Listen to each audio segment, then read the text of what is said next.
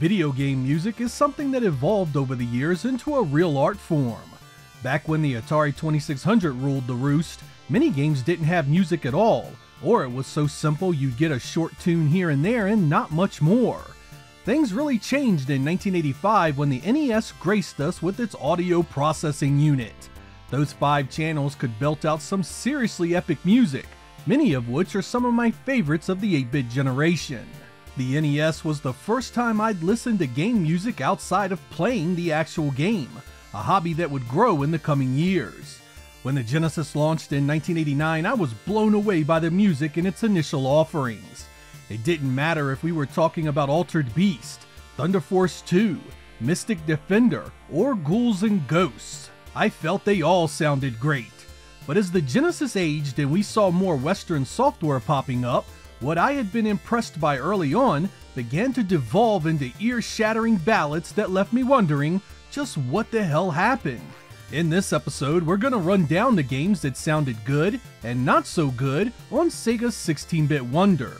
Our ultimate goal is to answer that age-old question, did the sound of the Genesis hold it back or stifle it from even greater success? Get your ears ready for one heck of an episode, so let's get started.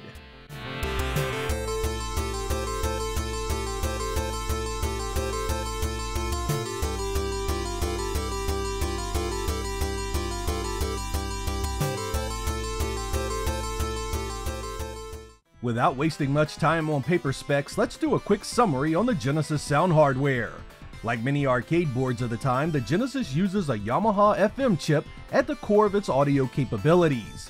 There could be 6 channels of just the FM synthesis, or there could be 5 channels of FM plus 1 PCM. The Yamaha chip is assisted by a programmable sound generator, which offers 4 channels of its own. The Genesis also lacked hardware-assisted compression for sound, so things like digitized speech was often cut because it would take up either too much space or the quality was impacted in the developer's attempt to make it take up as little space as possible. To appreciate this episode, it is imperative that you understand what FM synthesis and PSG audio encapsulates from there. The key word in all of that is synthesis.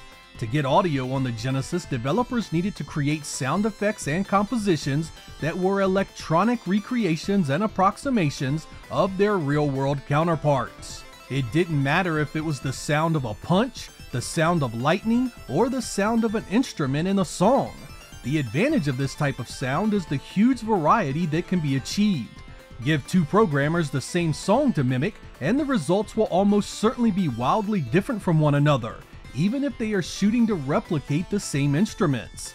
FM Synth powered many of your favorite games in the arcade, and a number of home computers at the time, so it made sense for Sega to go all in with it. It made even more sense when you consider Sega's own arcade boards often used Yamaha sound chips, so it would make home conversions that much easier. And in those early years, the Genesis did a bang-up job right out the box.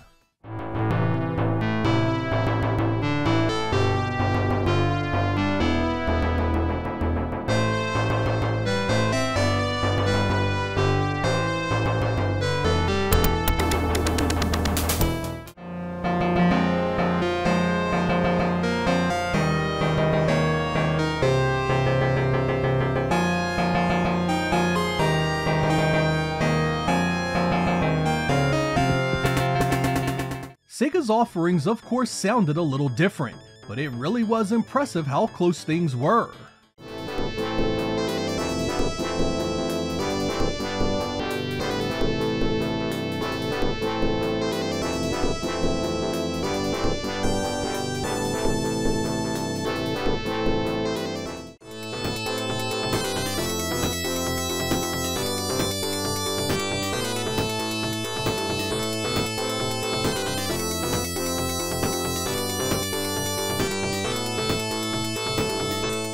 Third parties were also able to get some nice results from the Genesis in the first year. Falling back on their arcade and computer experience helped immensely.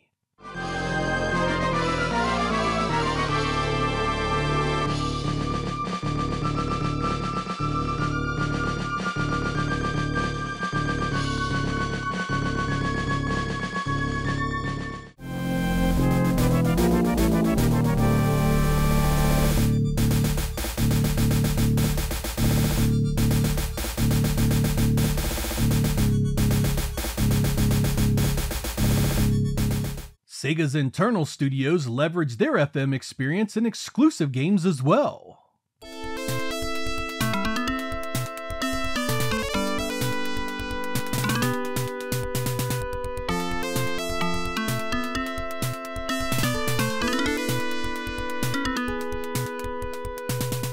Every so often, a generational talent would have a go at the FM synth of the Genesis, and absolute magic would ensue.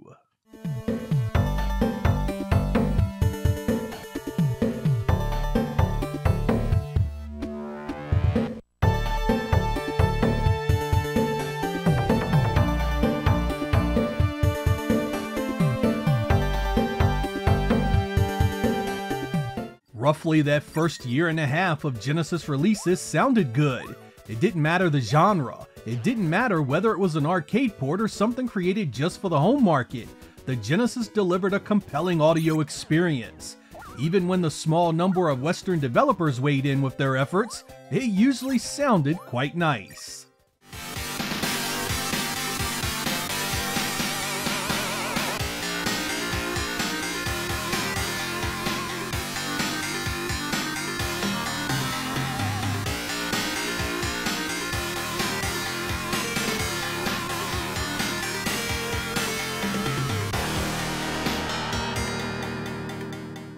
We close out 1990 with a fine example of what FM synthesis was capable of.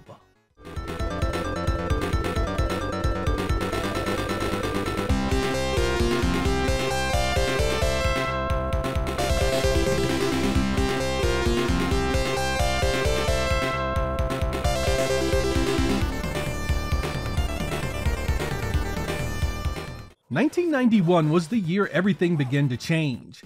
Things started off very strong. That was the year a number of powerful, unforgettable soundtracks really defined the Genesis audio.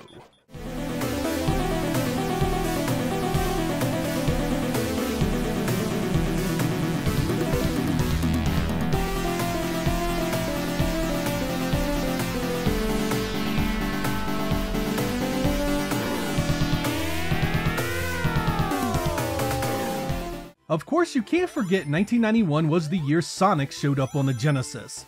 The hardware saw an explosion in sales at this time and introduced millions of new customers to FM sound. Sega nailed most of that soundtrack too. It's easily one of my favorite parts of that game.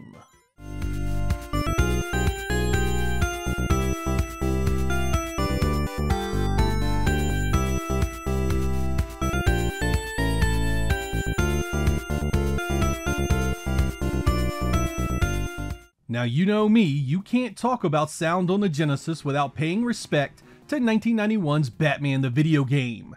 This is easily one of my favorite FM-based soundtracks of all time.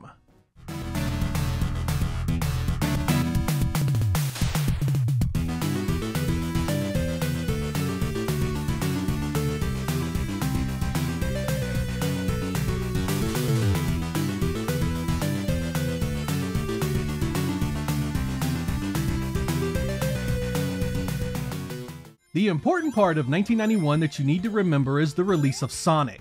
It ignited a powder keg under the Genesis in North America and Europe. Sales shot through the roof, and in an instant, there were a lot more Genesis owners across the world. Up until then, for roughly 2 years, the vast majority of the software released on the Genesis was steadily coming from Japan. There were a few Western developers and publishers like Electronic Arts and Tengen, but this was by far the exception when looking at the library in total. Now that Sega had so many more consoles in people's homes, they began to attract the attention of third parties that had not been a part of Sega's ecosystem before. Sega also needed more games than their Japanese arm could produce alone, so they began to turn to external Western developers for many of their games. As was typically the case back then, Genesis hardware documentation and tools were very poor or outright non-existent, so Sega of America knew from its own difficulties with FM synth that it needed to provide some help to this new bunch of companies joining the fray. That's when GEMS, short for Genesis Editor for Music and Sound Effects, was created by a company called Recreational Brainware with help from Technopop. This software allowed those with no experience with FM sound chips to get started, and it would go on to be used in over 200 game releases. Many people assume Gems is responsible for the bad reputation the Genesis received for sound, but there are a number of games that sounded terrible without it.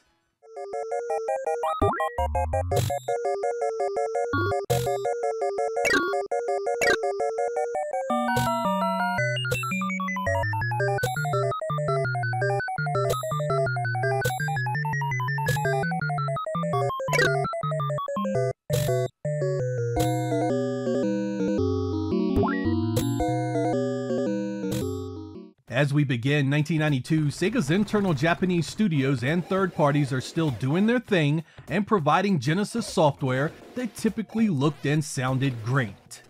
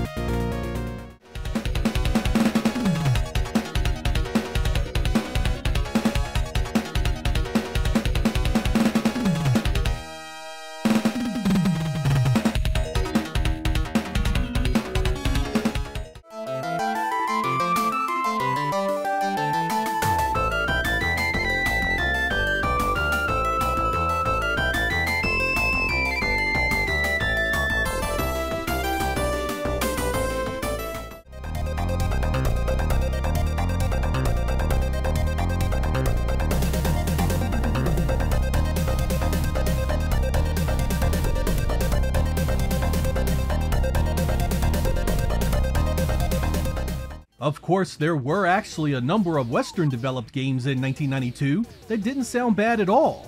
I want you to remember that, because here are some games that were done without Gems, where the sound team either had to figure out the Genesis on their own, or they used another well-established sound driver like Chrysalis or SMPS 68000.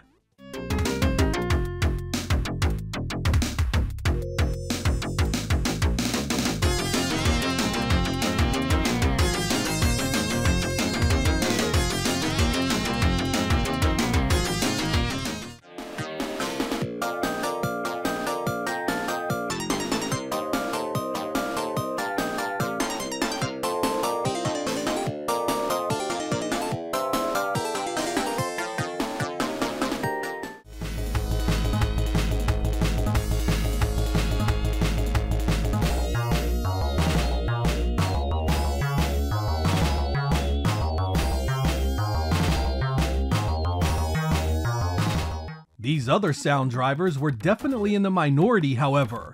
Gems began to be used constantly by the contracts Sega had outsourced in 1992. If Sega of America had anything to do with it, Gems would likely be powering the sound and music you heard.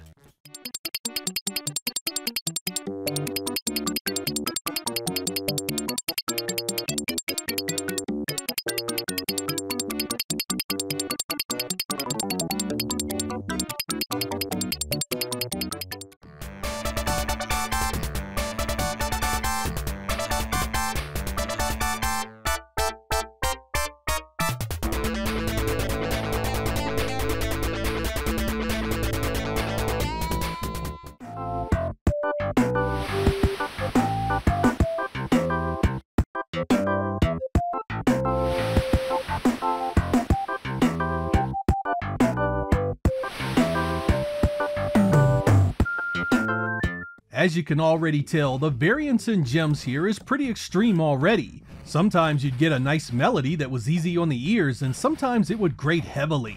But it often wasn't the music that was the only problem, but the sound effects that went along with it. More and more Genesis titles were also using digitized speech, and it was becoming clear that this was a difficult task for many developers. Some games did it well, but many did not, giving the Genesis a reputation for scratchy voice work. Time and time again, gaming publications of the day would mention Genesis sound effects and speech as being a letdown, and it became burned into the minds of gamers everywhere.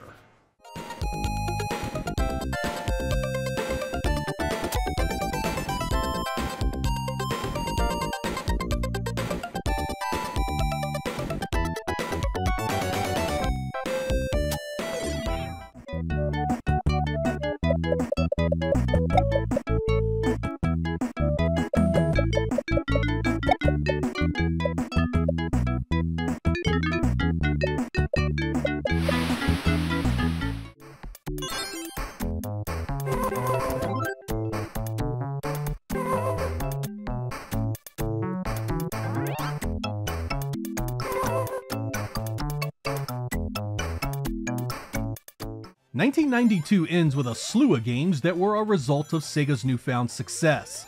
A year had passed since Sonic, and now we had a sequel to that and a number of other big hit games. Genesis sound was beginning to see a wide gulf in quality, but things were about to get a whole lot more interesting. If you have noticed so far, the games you've been listening to have been pretty much Genesis platform exclusives. That's because the first 2 years the Genesis was on the market, there was no Super Nintendo yet, so multi-platform titles were nearly non-existent. They began to trickle in during 1992, but it was 1993 when things really started to heat up between the two competitors.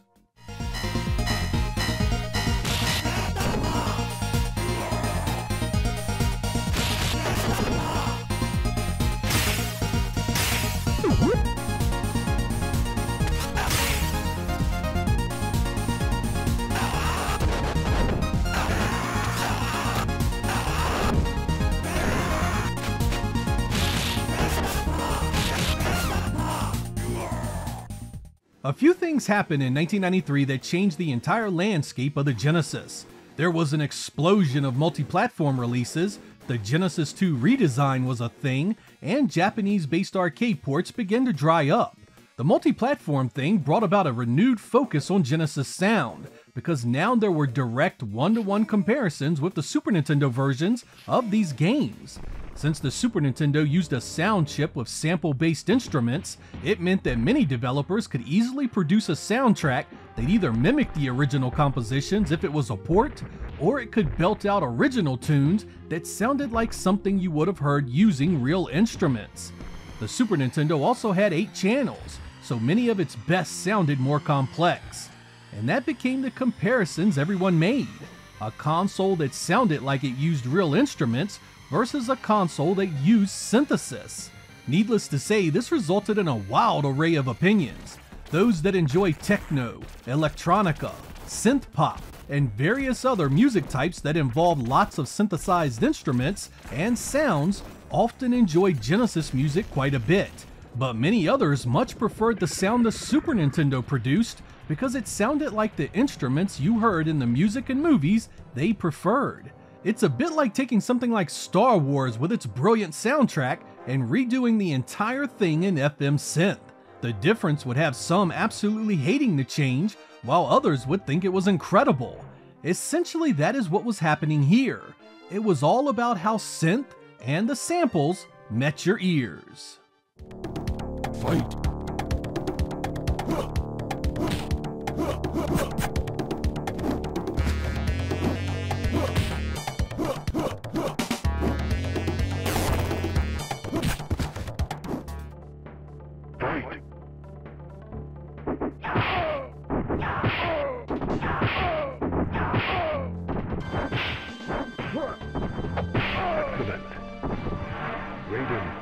Wins.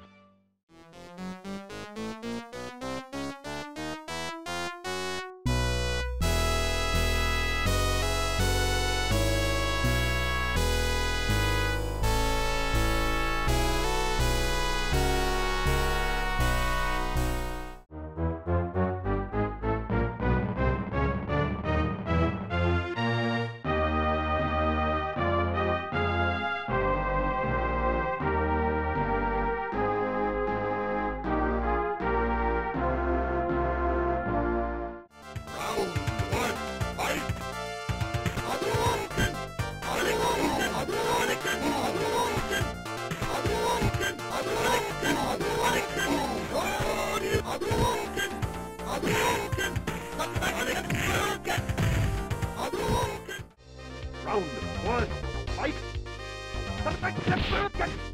Hadouken!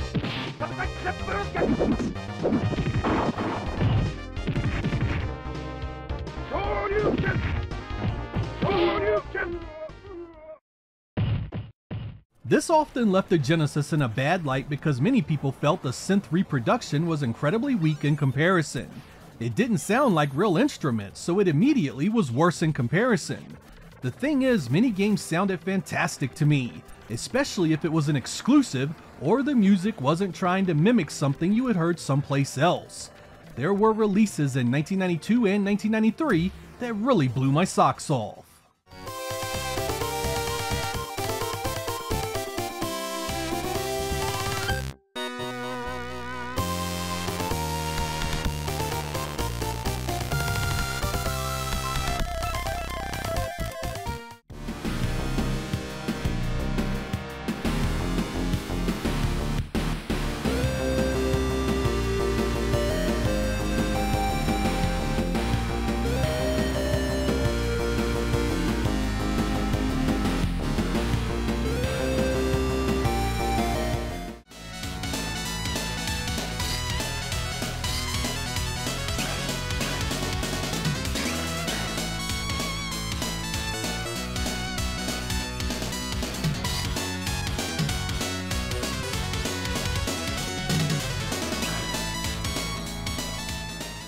There is no question during this time many multi-platform games suffered in the sound department. Many will say it was GEMS at the heart of this matter, and it certainly had its fair share of contributors. There were GEMS-based soundtracks so poor, it had you wondering how the hell it passed any real quality control.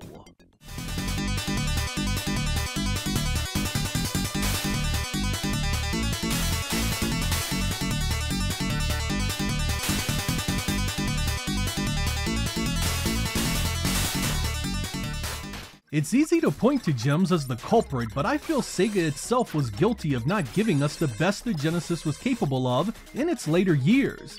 The games Sega published should have been at the top of the heap, showing off FM synth in the best possible light. And yet many times it did not.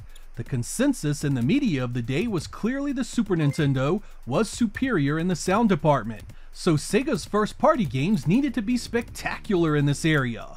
Time and time again, however, what we got was far from its best. Pig.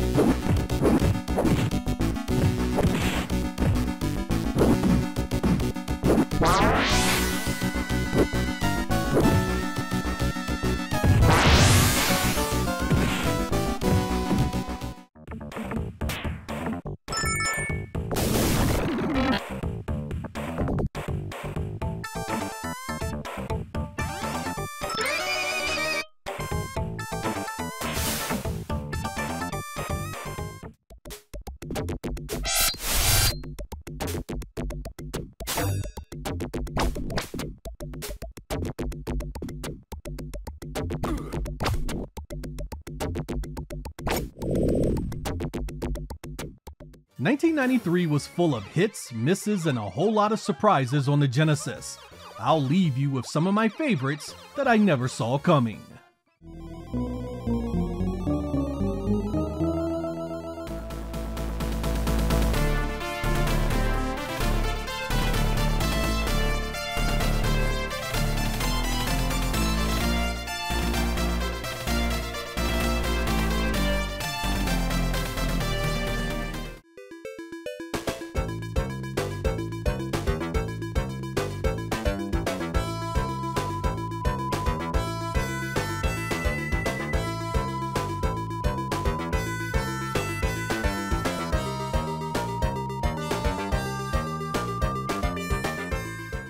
As we begin 1994, the stream of multi-platform games turns into an absolute deluge.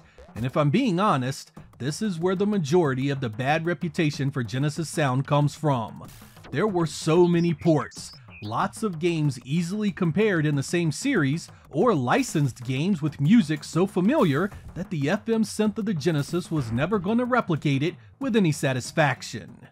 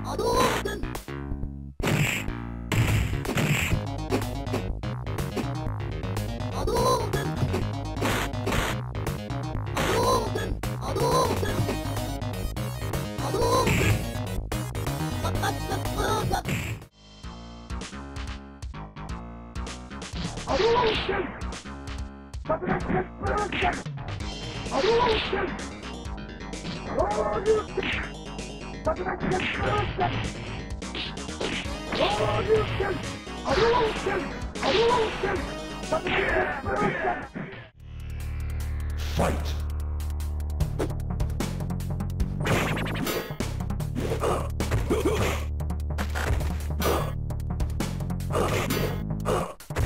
Outstanding.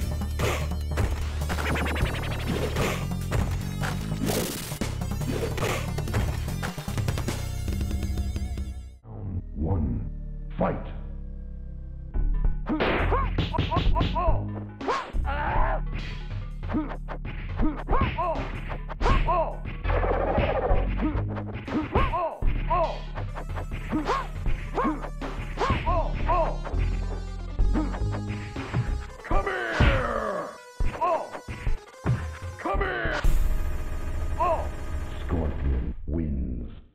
1994 was still an outstanding year for Genesis Audio when it came to exclusives, at least if you appreciated good FM synth. I really can't stress enough the difference this makes. The strength of the Genesis sound chip was almost entirely its ability to sound so incredibly different based on the composer that was working with it. If that composer was skilled, I don't think it mattered what sound driver was used. It could be something created just for that game, or it could even be the dreaded gems. Composer skill and your level of enjoyment for synth-based music is what mattered. Nothing the Genesis was gonna do, no matter how well done, was ever gonna impress you if you always preferred the sound of sample-based instruments. The Super Nintendo often sounded like it had a mini orchestra inside it playing its music, and I believe to the vast majority of people that was simply more desirable than synth-based recreations. Games like Streets of Rage really hammer this point home. Let this soundtrack loose on people that enjoy techno and trance, and they'll come away telling you it's a masterpiece. Give it to a Super Nintendo kid, and they're likely to tell you it's complete garbage. It wasn't just a divide in expectation, it was a chasm between the preference of sound itself. Let's have some extremes to see exactly what I mean.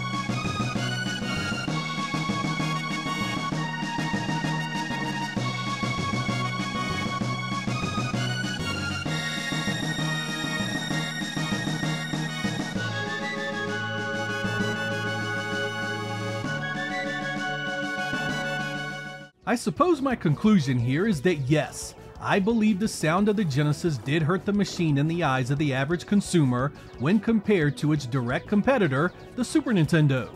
I am of the opinion that the majority of people took to the samples over the synth. They wanted music that sounded like the stuff they heard in the vast majority of the movies and albums they listened to outside of gaming. But here's the rub. When Genesis sound was done great, and that FM chip was belting out one of its classic tunes, it could really be something special. It was an important part of the Sega experience. The huge variance in how a game could sound on the Genesis was almost a quagmire. On one hand, it could mean you got lots of games that sounded very different from one another, but you also got a pretty large difference in the quality of those games. Mix in a healthy amount of Western developers who simply did not have the experience with FM synth to take the best advantage of it, and sometimes the Genesis truly did come away sounding a lot weaker than its 16-bit competitors. I know this may be difficult to hear for Sega fans that loved FM and would never consider it a weakness, but just consider the average gamer is not a hardcore fan of electronic music. Let's have a listen to some final examples.